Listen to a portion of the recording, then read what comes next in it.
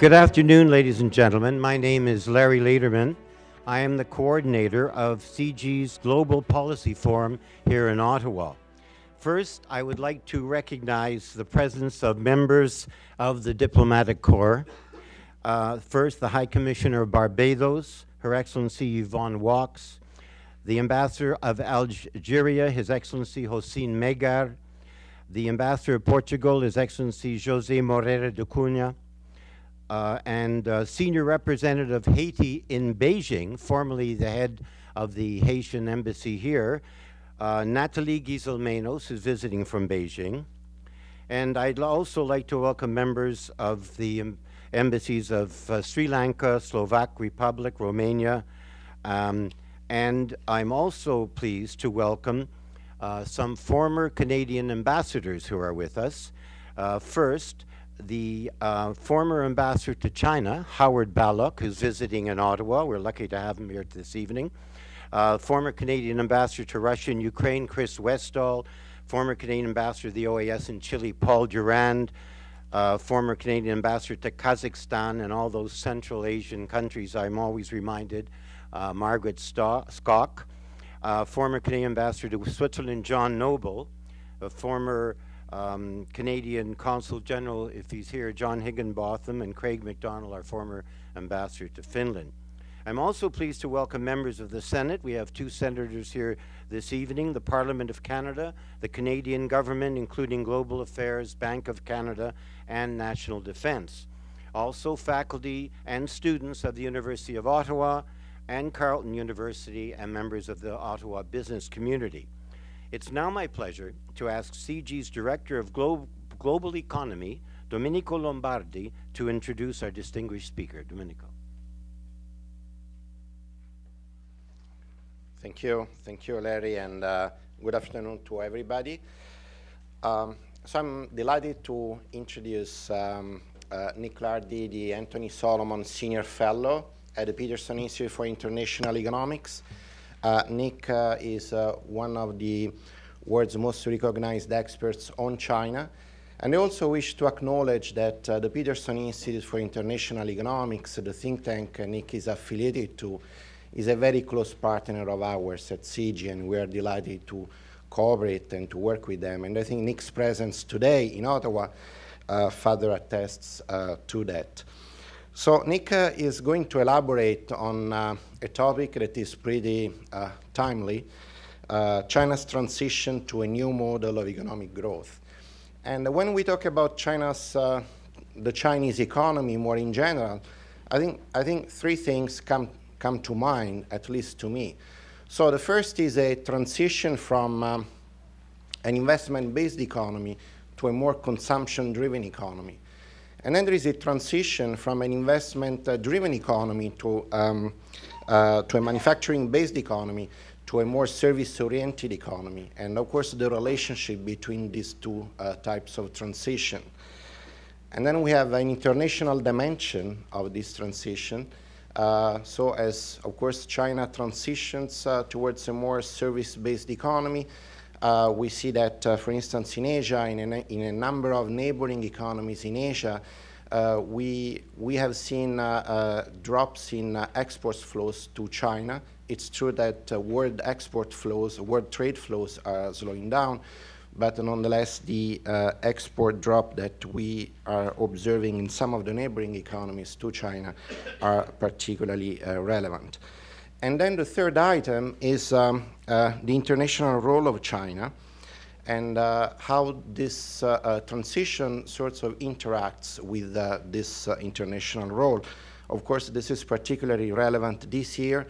China chairs the G20, and therefore, the question is to what extent the transition that China is experiencing, and therefore the emphasis on new economic policies, may affect some of the G20 conversation also happening at the same time. Clearly, these are broader issues. Nick is only going to have about 30 minutes to elaborate. I know he's going to focus on a number of those issues, not all. So the plan for today, Nick, is that you will, after you speak for about 30, 35 minutes, We're going to have a Q&A for about 15 minutes, and then we wrap up at about 6:30, and then we're going to have a reception as usual at this event series. So without any further ado, Nick, the floor to you. And thanks again for being in Ottawa with us today.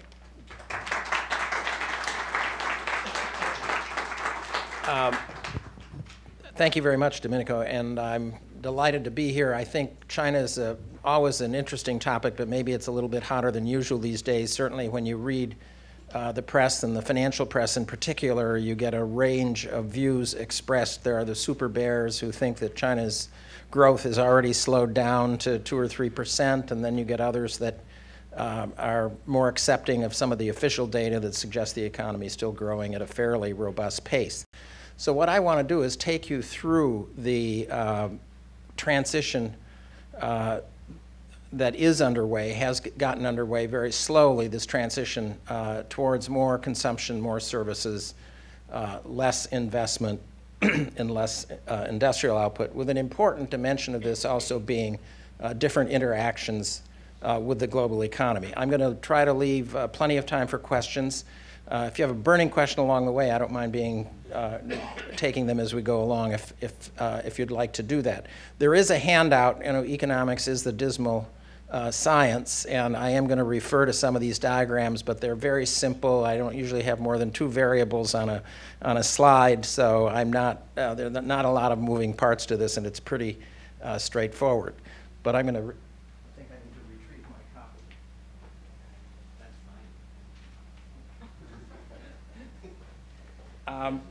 Well, we know there's been a significant slowdown in the Chinese economy. The days of the double-digit growth are behind us, and the first slide really points that out. We've been slowing down in terms of aggregate output since 2007. There was a little pickup in 2009, and then a continuous slowdown from 2010 onward.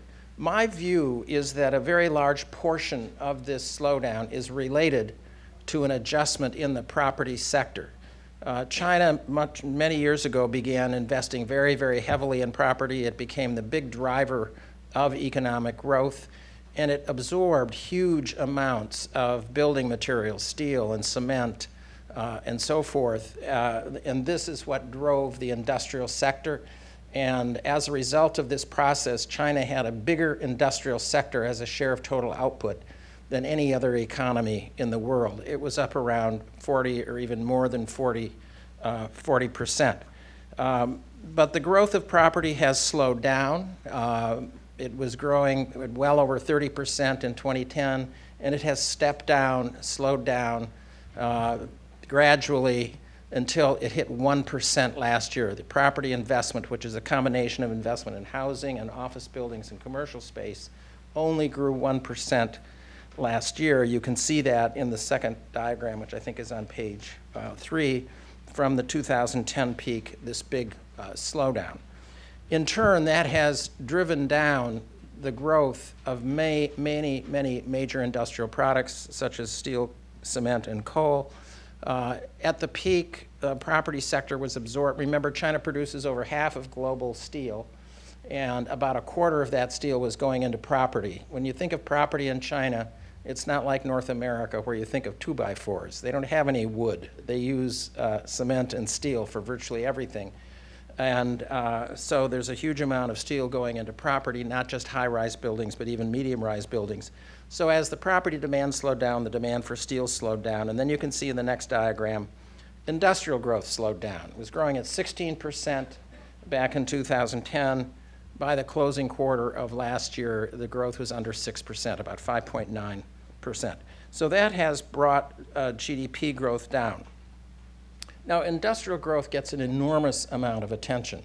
And one of the reasons is the Chinese publish high-frequency data. We get monthly data on industrial value added, as it's referred to, plus a whole range of physical output data for a fairly broad range of products. The service sector, on the other hand, lurks there in the background. You don't read very much about it, in part because the data on the service sector only come out quarterly. They're not very disaggregated, and you don't get a lot of the output data, the real output data that goes along with it. But if you look on the sixth slide, you will see that the service sector didn't slow down so much. It started around 10% at the beginning of this period that we're looking at, and last year it slowed down to about 8.3%. And as a result, you can see that at least for the last 3 or 4 years, the service sector has been growing more rapidly than the industrial sector. So this is part of the transition that you heard about at the beginning, of this transition to a more service-dominated economy. And I guess the next diagram that actually shows that the service sector is now a little bit more than half of GDP. If you look closely at that diagram, in the first decade of this century, service sector output did not expand as a share of GDP. It was almost flat. And since around 2010, it has picked up. Its growth is much more rapid relative to GDP, so its share of total output is going up. But I should quickly add, it's still relatively low for an economy at China's level of economic development. Based on comparative analysis with other economies, we would expect in a more normal circumstance that services might be 55, maybe even 60% of GDP. We don't expect them to be as high as the US or Canada, where we have much higher income levels, but China's below where you'd expect it to be based on its per capita income. So my view is this transition to more services is still in a fairly early stage, but it is underway. The next slide just shows us what's happening to private consumption expenditures, and again, you can see a fairly substantial change. In the first decade of the 2000s, when we had the investment-led growth and a lot of exports, the service sector wasn't doing very well, and private consumption as a share of GDP was going down year after year after year. So something around 47, 48% at the beginning of the decade, down to a low of about 34% in 2009 or 10. Since that time, it has begun to go up again. It hasn't gone up very much, but compared to the trajectory that it had been on, it is quite a bit higher. So we are getting more, not only more service sector growth, but we're getting more private consumption expenditure. And as I'm going to argue, I think that this is, these two developments are obviously closely interrelated, as Dominica said at the outset.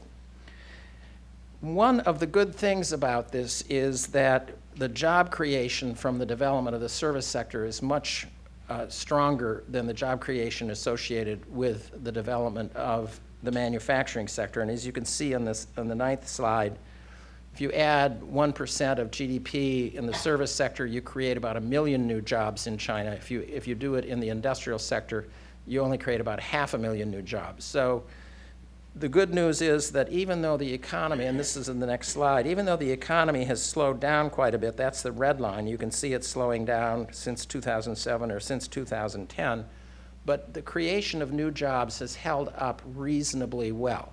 Growth has come down about 40%, from roughly 10 point something to 6 point something, but the pace of job creation is only weakened about 20%. So job creation is holding up better than you would expect given the size of the slowdown in the headline growth number, and that simply reflects what I've already mentioned, and that is that the service sector is much more labor intensive than the industrial sector.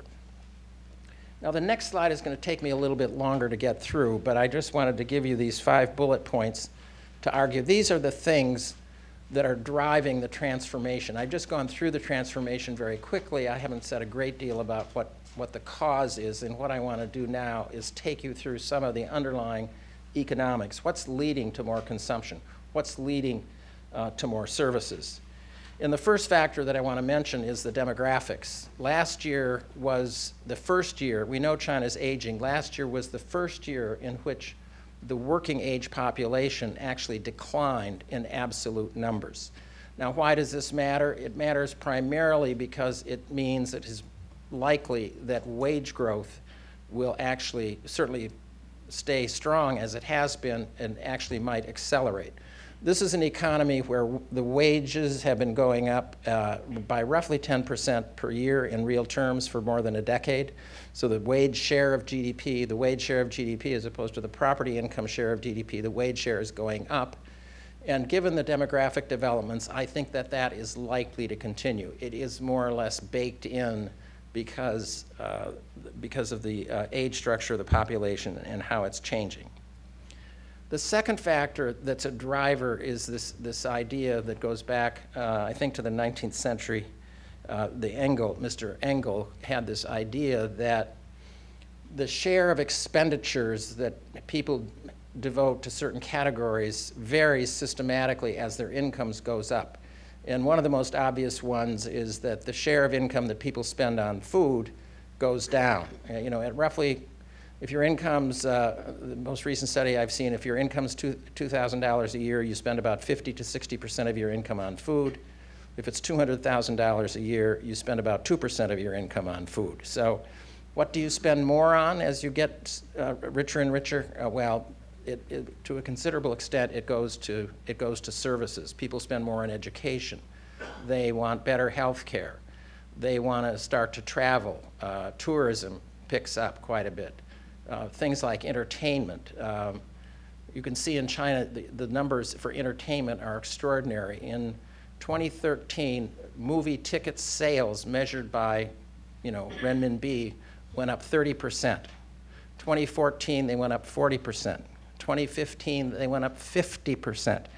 This is why this guy that owns Wanda, this famous Chinese company, bought out AMC, the big US movie chain, a few years ago, and he's got another big transaction in the works. So people are spending a lot more on entertainment, whether it's movies or sporting events or cultural events of one thing or another. Now that, again, drives the demand for services. So services demand is going up because people's incomes are going up, so they're going to consume more, and a larger share of what they're consuming is going to be in the service sector, demand for services rather than goods. The third thing that I highlight here is that China has been remarkably successful, I would judge, in building out the social safety net. Not too many years ago, most of the population had no health insurance, no pensions, and very little to fall back on except their immediate family members to support them in old age or to take care of them if they had to go into the hospital for whatever reason. So here's an economy today with a per capita income, depending on how you measure it and so forth, it's really only about $7,000.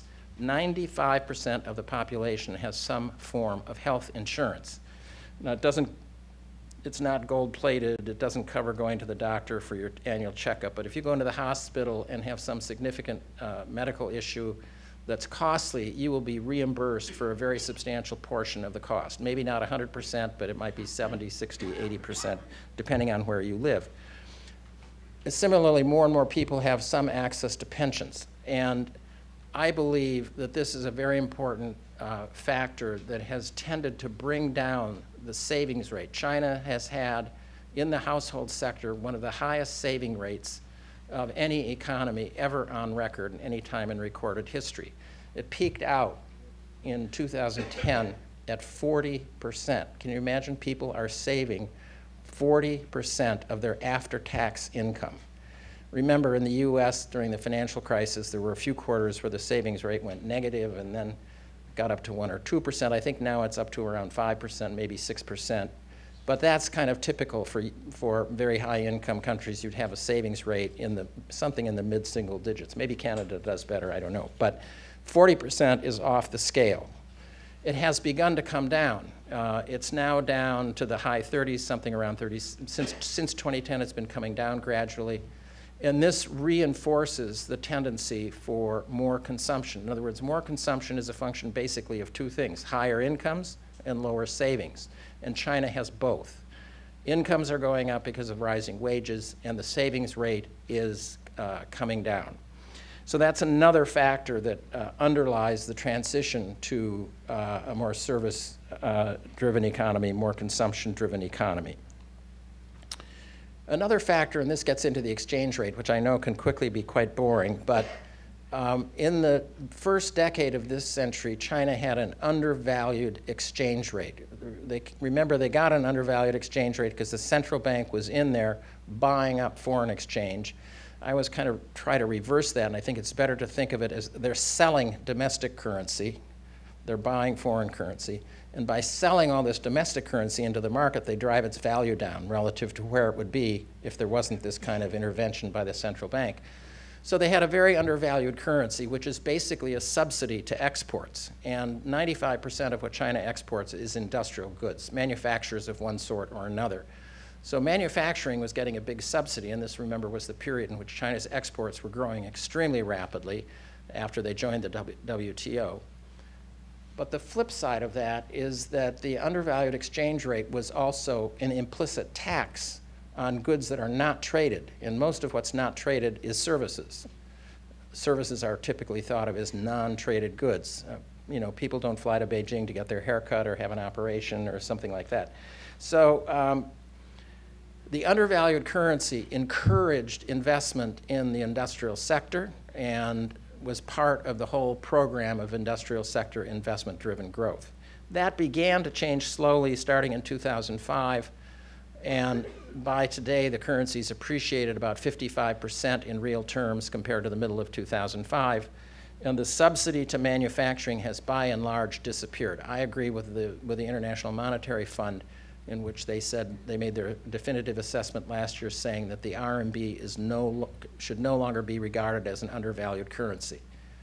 What has happened? We can see the confirmation of what's happened in that. Remember, I said in the decade of the 2000s, the share of investment going into manufacturing and the industrial sector more broadly was going up and the service sector was going down. Now, in the last 3 years, the share of China's overall investment that's going into services has started to go up. Last year was close to 60%. In other words, entrepreneurs, most of the Chinese economy is private with the exception of some sectors where the state has preserved its own sphere of influence, so to speak. Most of the investment is private, and increasingly private businesses see there are more opportunities arising in the service sector than in the manufacturing sector, so we're seeing a shift of investment into manufacturing.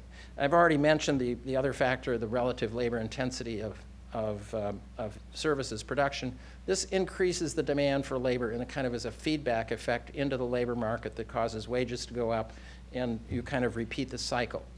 Now, the main point I want to stress is that I use the word structural because I think most of these drivers of service sector growth will continue to be quite important in the coming years.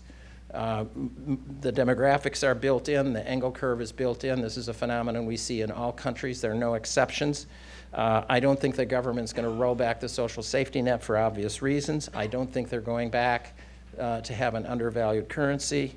And labor intensity of service production is in the inherent nature of services as compared to manufacturing. Manufacturing, you have a lot of economies of scale and so forth. You don't have that so much in the service sector. So I think the relative rapid growth of the service sector is likely to continue. And that's one of the reasons I don't think China is going to have a hard landing. Remember, I mentioned earlier, services are a bit over 50% of GDP. According to official data, they grew at a little over 8% last year. So the service sector alone is contributing at least 4 percentage points to China's GDP growth. And the industrial sector is growing much more slowly, but it's still growing a little bit. So when you start looking at the economy from this perspective, a growth rate in the 6% range, maybe not absolutely as high as 6.9, but something in the 6% range seems like a reasonable estimate of what was happening in the Chinese economy last year. The other narrative that they're into the hard landing, that they're growing at 2 or 3% or soon will be, doesn't seem to be supported by the kinds of evidence that we can look at and analyze. So I'm against the hard landing hypothesis. I'm against the super bears who think and talk in doom and gloom terms. Now, in the last part of my remarks, I want to turn to what about the longer run? How is China going to do over a 5 or a 10-year period? Yes, services are going to help them out here. And I want to give you 2 different approaches as to what the growth path might be. And the bottom line of both of them is very simple. If China undertakes the additional reforms that I think it needs, and which it had agreed to that in the document that the party put out in the fall of 2013, the so-called third plenum document, which outlined a very comprehensive set of reforms, I think they have a very good understanding of what they need to do. So the first idea that I want to talk about is what some people call convergence. And the idea is very simple. When you're far from the frontier is typically the United States in recent history. If you're a country with a per capita income that's far below the United States, you have the potential to borrow technology, to absorb technology from the West more generally, and grow fast and catch up. And what this diagram does is for 4 other countries in East Asia, shows you that catch-up factor. The diagram's a little complicated, but let's just take Japan, for example. The yellow squares tell you where the country was when it started its rapid growth and its catch-up. And all these countries were roughly at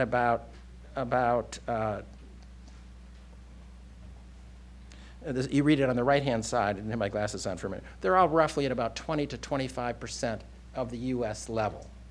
And then you can see they grew quite rapidly in Japan. It started in the early 50s. In South Korea, it started in the mid-70s. Taiwan also in the mid-70s. I'll skip Singapore. And they all grew very fast, and the number at the top of the bar tells you how fast they grew in that 20-year period, and basically you can see they grew at about 8 or maybe as much as 9% per year. Now the little triangle at the top tells you where they were relative to the US when their growth started to slow down.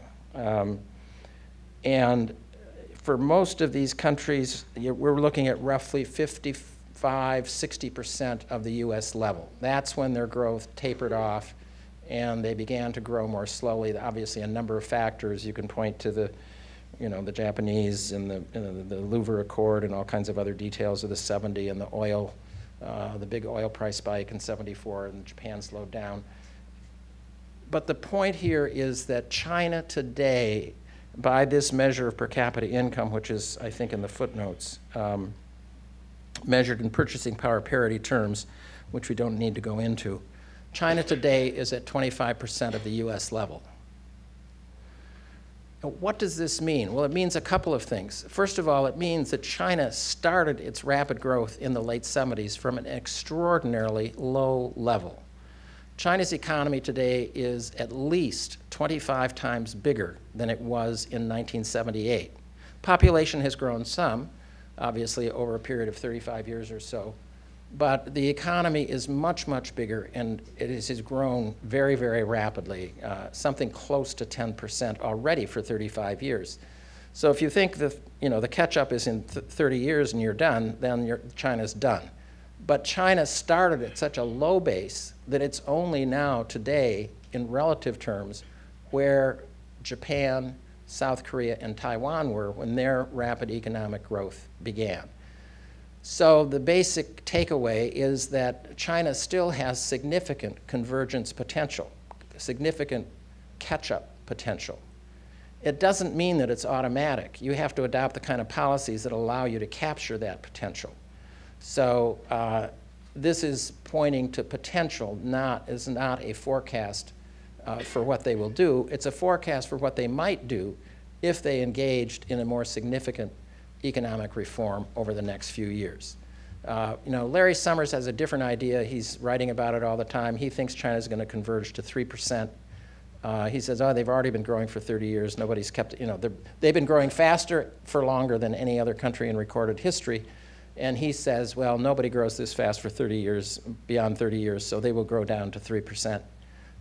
Well, maybe they will go down to 3%, but I don't think it's inevitable, and I think if they undertake the right kind of economic reforms, they still have a significant potential for catch-up, or what is sometimes called convergence. Now, the other aspect that comes, quite frankly, to a very similar conclusion is to look at the state sector in China and to try to recognize what a very substantial drag on China's economic growth that the state sector represents.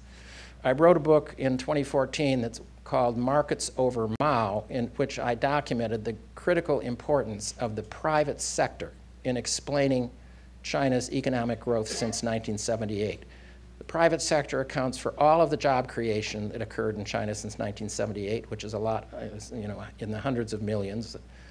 Most of the growth of output, most of the growth of exports, and I could go on. But the state sector, as you can see from diagram 13, still controls a lot of assets. This is partly a legacy issue. They were, you know, they had a lot of investment over the years. They control a lot of assets. It's a little over 100 trillion RMB in 2013, 100 trillion RMB in 2013 is roughly twice China's GDP. So they don't contribute so much to economic growth anymore, but they have a lot of assets. Now, the next diagram shows you what they do with those assets. And as you can see, the Zhurongji reforms, which you may not remember, but were in the late 90s, in which they downsized a lot of state-owned enterprises, and some of them went bankrupt, some of them were privatized. They got rid of the worst performing ones, and you can see that from 98 on, the return on assets of these state companies improved quite dramatically. I mean, it was pathetically low. It's measured on the right-hand side. It was pathetically low in 98, around 1%. Then it went up to about 7%. But you can see now the trend is down. It's back down to 3%. And the impetus of the Zhurongji reforms, I would say, had been lost. They got rid of the worst performers, but they couldn't keep up the momentum. They went into the WTO. That created a lot of new competition and new incentives. But the effect of that seems to have waned in more recent years, and the productivity of state companies is very low. And just to make it very stark, look at the second to the last diagram, where you compare the performance of these state companies with private companies. You can see private companies have continued to go up all the way through 2011. They've come down a little bit as China's growth has slowed down. But since roughly 2010, the performance of private companies is 3 times better than state companies. So either you increase competition and get the state companies to perform better. If they can't perform better, they should be required to sell assets, maybe even be taken over by private companies, so you get the assets into the hands of companies that can make better use of the assets.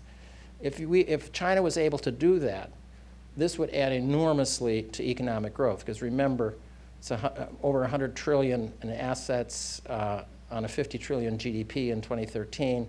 If you could raise that up to 4%, it would be a big, big increment to growth.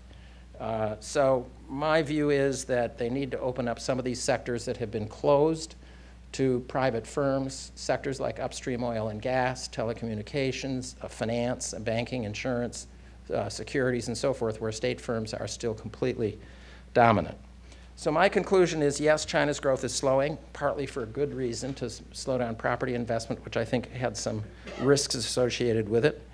But the super bears that are saying 3 or 4%, I don't think is remotely plausible. I think the transition to growth driven by consumption and services is underway.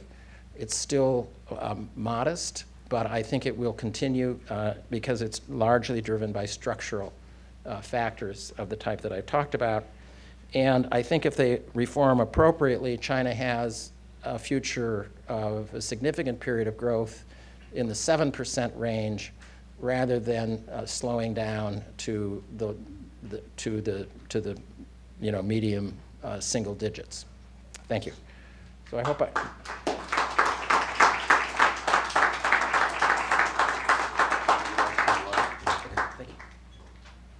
Mr. Lardy is open to questions. If you have a question, would you come to either of these 2 microphones and identify yourself?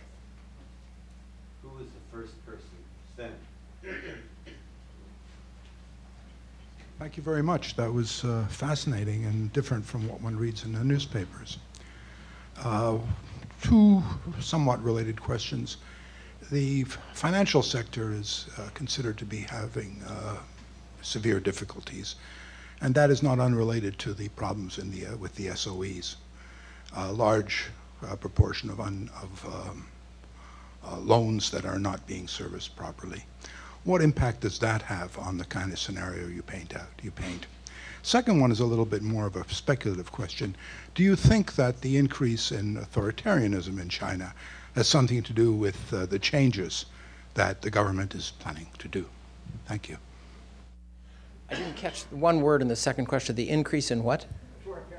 Authoritarianism, okay.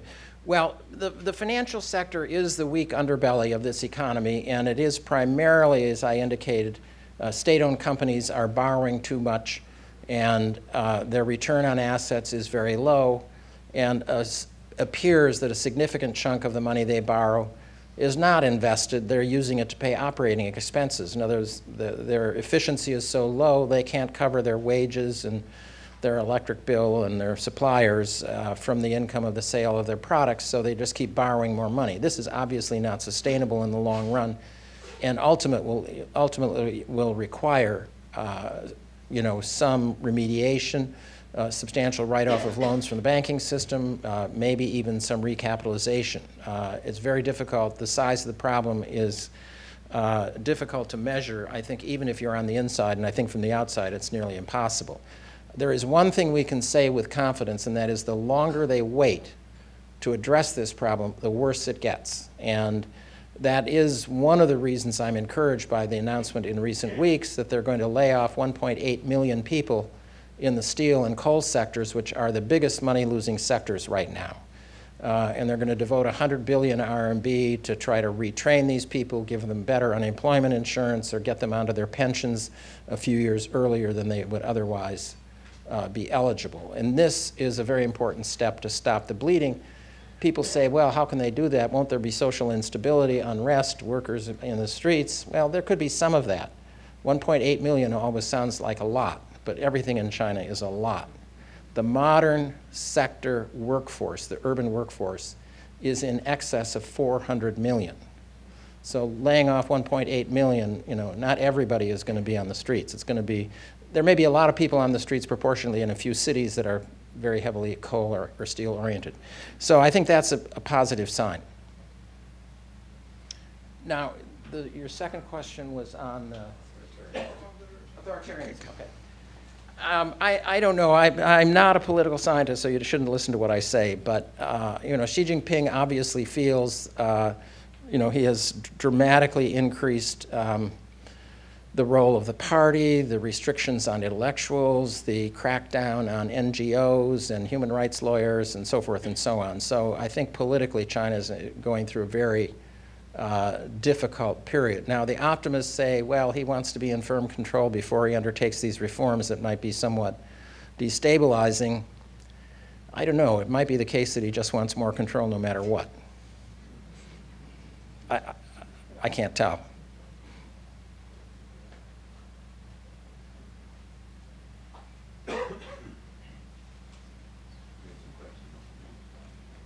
My name is Victor Rabinovich. I'm really struck, of course, by the extraordinary savings rates, household saving rates that you were referring to.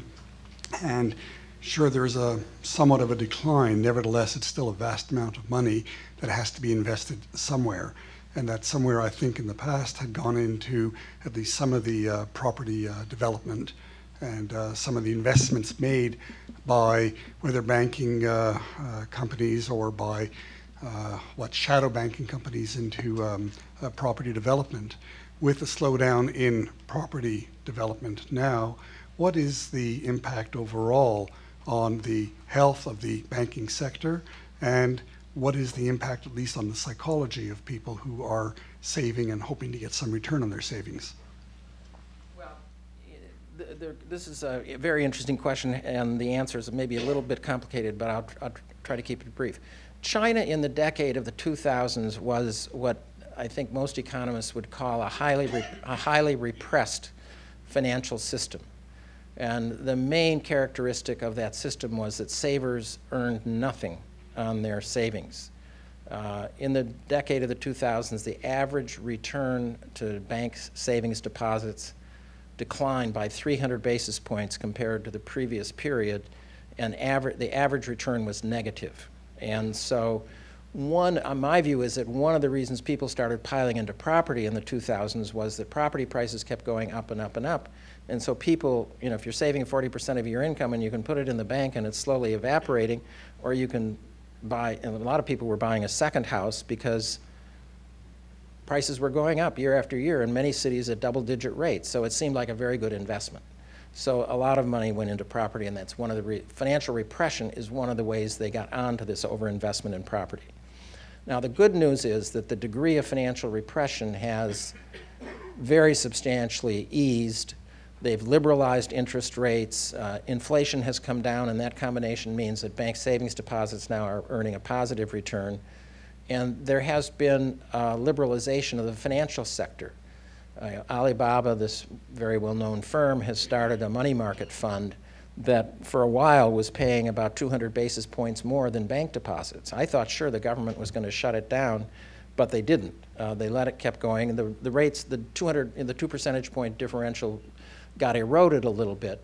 And then you had the rise of wealth management products, which was another savings vehicle that offered higher returns than bank deposits. So this kind of implicit tax on the household sector has substantially eased.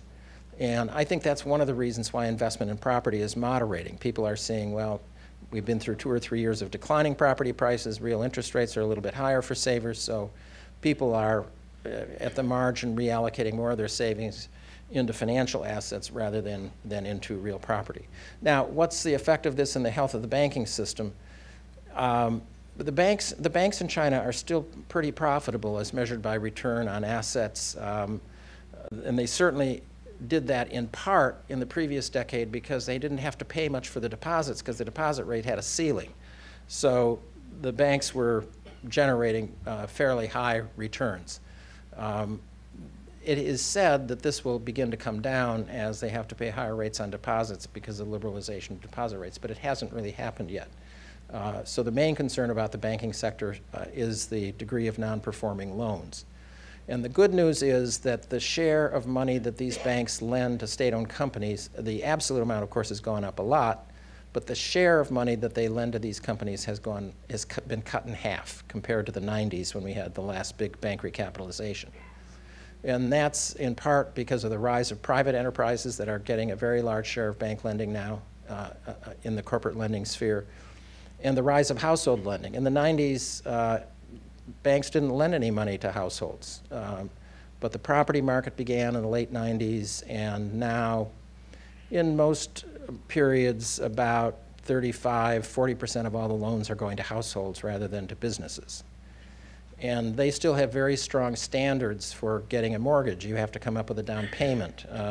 It's kind of like the United States in the 50s and 60s. You had to come up with 20 or 30% down payment, and you had to keep paying the mortgage. There is no refi in China. You can't check the paper the next morning and say, oh, I'm going to refinance my house and take out a couple $100,000 and go to Barbados on vacation for a few weeks.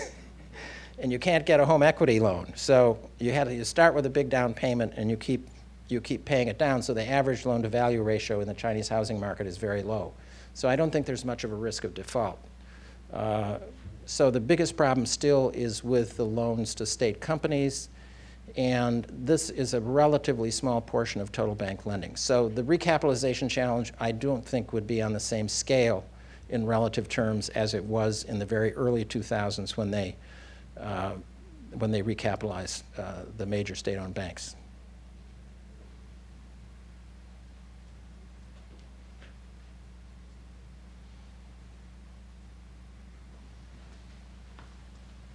David Dodge, I think this is an excellent presentation and reasonably balanced, not going all the way to where Larry is, but perhaps a little bit too optimistic. And the reason that or what I would like you to explain is in chart 9, you've given what I think is very sensible. You've said that services can absorb a lot more people than industry did, and so the transition as we lay off all these people in the north, that services can pick up the employment. The trouble on the service side, though, historically, as we've seen around the world, is the productivity has generally been lower than the productivity in that very industry sector that they're replacing.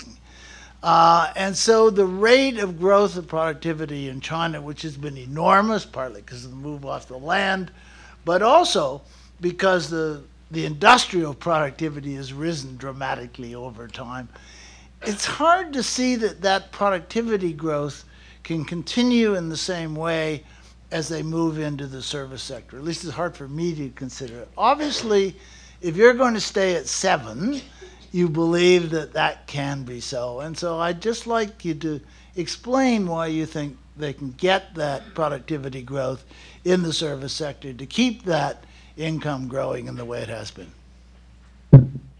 Well, you're absolutely right. It is frequently the case that services pay somewhat lower wages than manufacturing, and that productivity growth is a little bit less over time.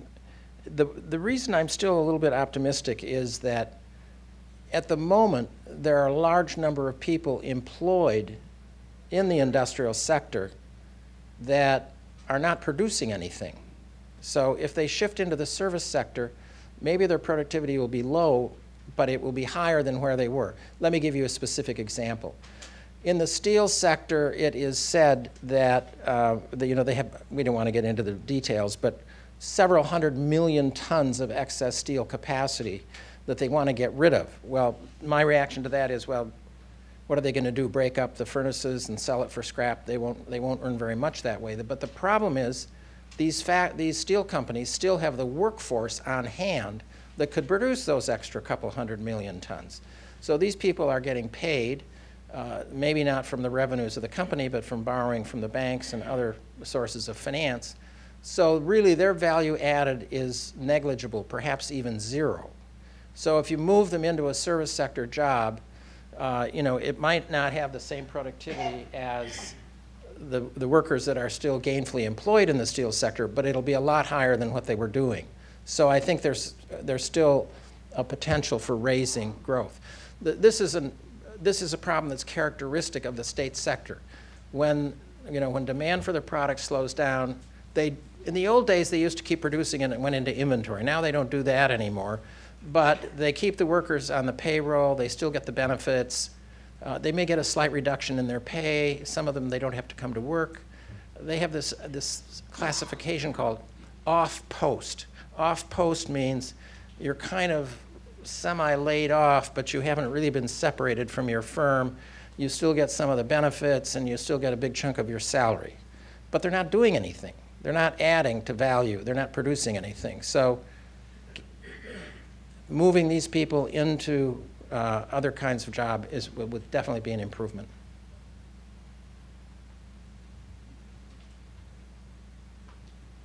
What a shy audience is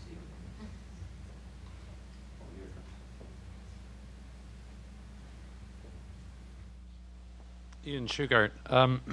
The other area, of course, in the service sector that has potential for productivity growth is in public services like healthcare and education and so on. Do you see the overall financial policies of the government supporting the rapid growth of those sectors as the middle class and this consumer-led growth occurs? And I also had a question about what we might call the more purely innovative side of the economy. What are the prospects for China as it has become more globally engaged and the high education sector has grown? What prospects do you see for the more purely innovative side of the economy to contribute to growth?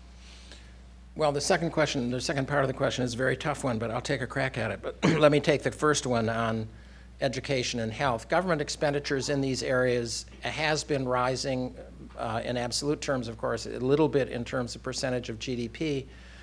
So there has been, they have made very major strides in increasing enrollment in secondary schools, secondary school graduation rates. They've dramatically expanded tertiary education in recent years. So some more resources are going into that. The healthcare sector is more difficult to judge. It's a mess. for a number of reasons. They rely too much on drug sales and so forth. But the good news is that they are allowing now the private sector to begin to have a role. Again, according to the Chinese data, if you look at investment in education, a few years ago, private investment was negligible. Now it's up to 15% of total investment.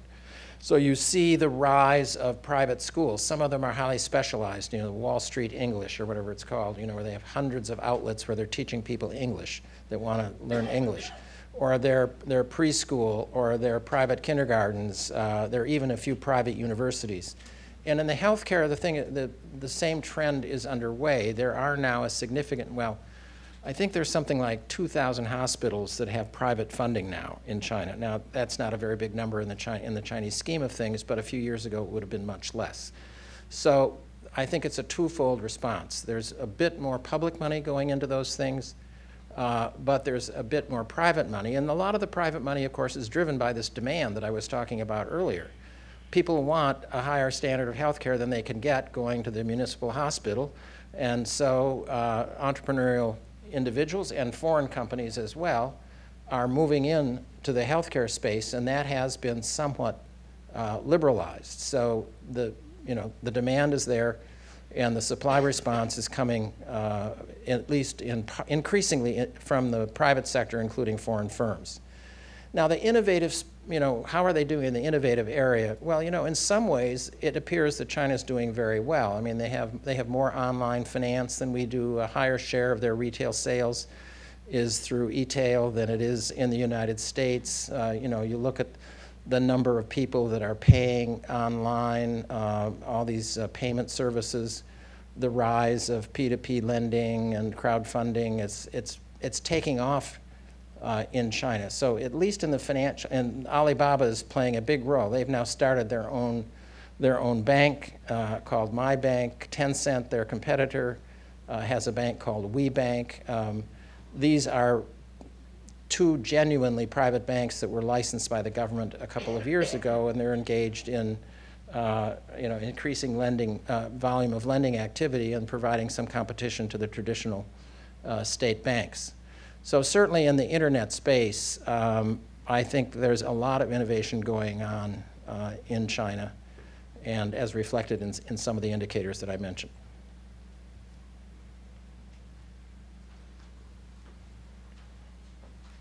Fine, thank you. Then I would like to ask Hongying Wong to come and thank our speaker. Okay, so I just wanted to, on behalf of CIGI, thank Dr. Lardy for coming here to share his insights with us, and I'm going to take advantage of my 2 minutes and make a couple of comments on what Dr. Lardy had to say. I'm glad the last question was about innovation, because I think in January, Xi Jinping reiterated the position of the Chinese government that under the new normal of slower economic growth, there are really three new drivers the government sees as potentially keeping the Chinese economy going, and these are services, household consumption, and innovation. So we've heard from Dr. Lardy a lot about the transition to the services at the expense of manufacturing, and we also heard the transition at a slower pace to a domestic private consumption-based growth model. But I'm just really intrigued by the juxtaposition of these two charts. You can see one of them has been far more successful so far. The second transition has been at a slower pace. So my own, I guess, speculation is that the transition to services is less politically contentious than the transition to a more domestic consumption-based model of growth. It's just, I think, very interesting to see the political factors at work in these tale of two transitions, so to speak. So the third issue about innovation, I'm a little bit less optimistic than Dr. Lardy because of what one of the questions mentioned before of the authoritarian nature, which has really in recent weeks and months become so much more severe than in recent years. So in a climate like this, there are certainly severe constraints to many kinds of innovation. So the second very quick comment I wanted to make is it is interesting to consider the implications for the rest of the world in light of China's transition to a new model of economic growth. So certainly the domestic consumption, the rising importance of domestic consumption, even though at a slower pace, is going to have worldwide implications. On the one hand, I mean, the good news is, well, the trade surplus of China probably will go down over time. On the other hand, if you're a commodities-dependent country, of which Canada is one, then the reduction of manufacturing, the rise of services may not necessarily be good news. So something to think about. And lastly, as China at least tries to become more innovative, we might see in the next few years an even more obvious turn away from foreign investment coming out of China into resource-rich countries, but maybe a rise into of that kind of investment in countries where high-end manufacturing and tech sectors are particularly developed. So anyway, I just thought I'd share a few thoughts, and I want to thank you again, Dr. Lardy, for a very informative and enlightening presentation. Thank you all.